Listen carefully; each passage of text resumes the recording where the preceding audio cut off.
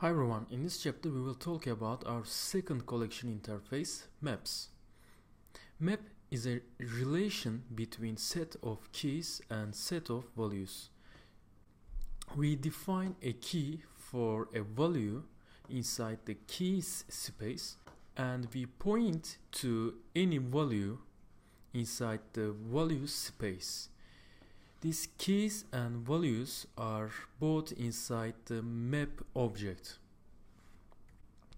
Map is such a dictionary. It has a label and a description as an object instance. Label is the key and description is the value.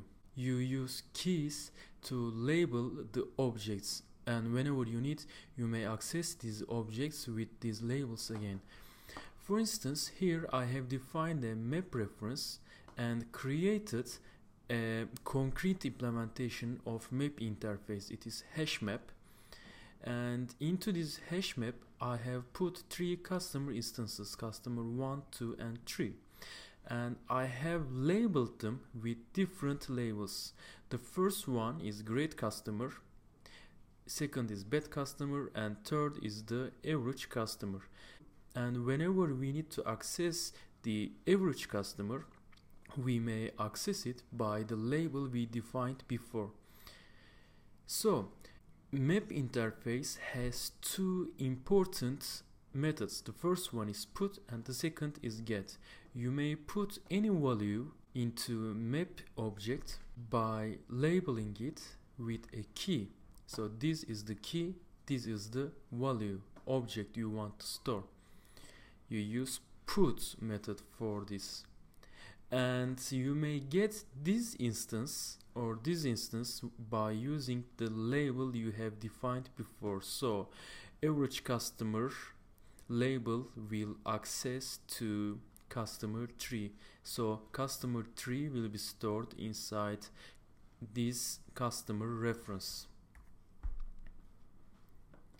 So the key you defined inside the key space should be string or number.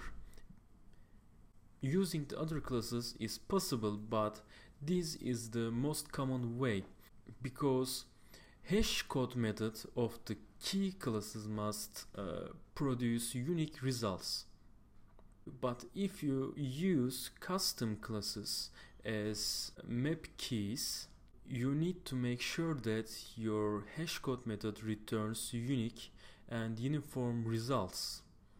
If hash code cannot produce unique results, the performance of the map will be so poor. This hash code must return unique results so that maps can distribute the keys uniformly. In that case, it will be so fast to search for an item, for a key inside that map. Maps and key space inside it has limited memory. It can be configured in the beginning, but it is always limited. Let's say we have 16 possible memory blocks to put our keys inside the map. Then any generated key that we generate with hashcode method of the key class will be put into a block address here with key modulus 16, because we only have 16 blocks, and even if we have more than 16 items, all of them should be pointed inside this memory block. So we get the modulus of the hash code generated by hashcode method. So if the hash code generated 1, it goes to 1.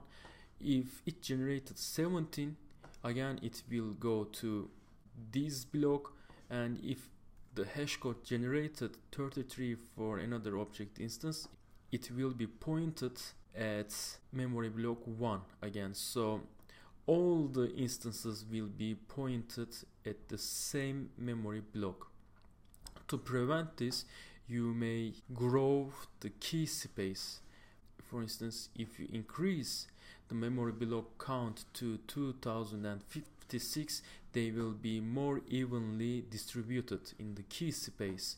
1 will go to 1, 17 will go to 17, 33 will go to 33, because all the values will be calculated by key modulus 2056. So you may configure the number of items inside a hash map. Here is an example. If customer 1 instance create a hash code 1, it will be referenced from this key, and the customer 1 will be put inside here. After that, if customer 2 creates a hash code 17 mod 16, it will be put into 1 again. Okay, if customer 3 creates a hash code such as 33, it will be again put into 1, because 33 mod 16 again 1. So all of them will be put into a linked list, and this linked list will be referred from this key space.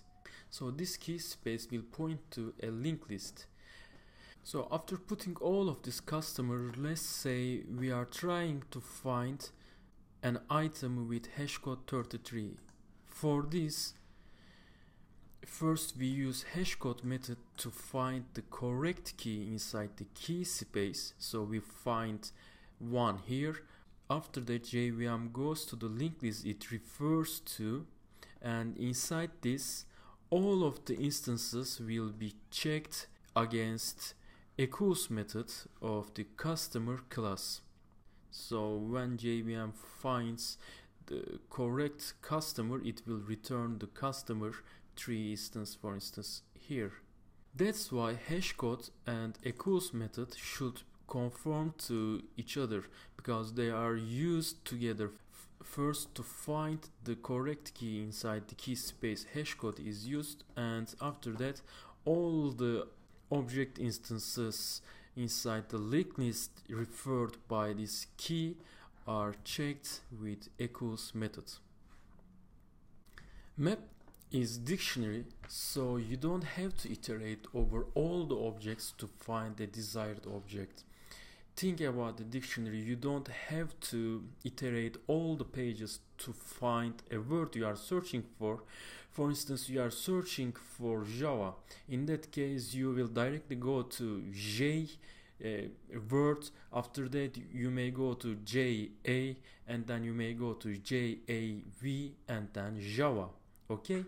In that case, only 4 searches will be enough.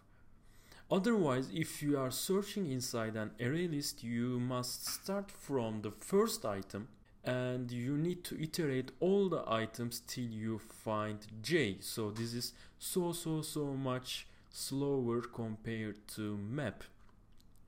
If you will search for an item over and over again, you need to use map, because inside map, search times is constant and independent from the number of the items inside the map.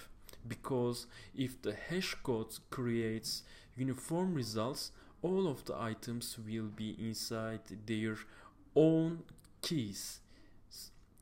In that way, even if there are millions of objects, you will find the object you are searching for with its hash code in a constant time.